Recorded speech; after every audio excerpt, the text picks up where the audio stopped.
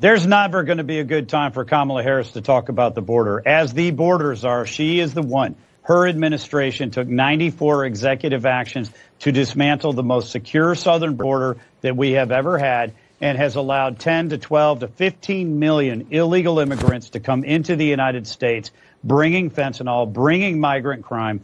These are people, we don't know who they are or where they are or what they're doing, but we do know that the Biden-Harris administration's own FBI has said it is a clear and present danger to America. She is going to double down on every one of those policies. She is going to keep that border open. And for her to say all of a sudden that she takes this seriously is laughable to the American public.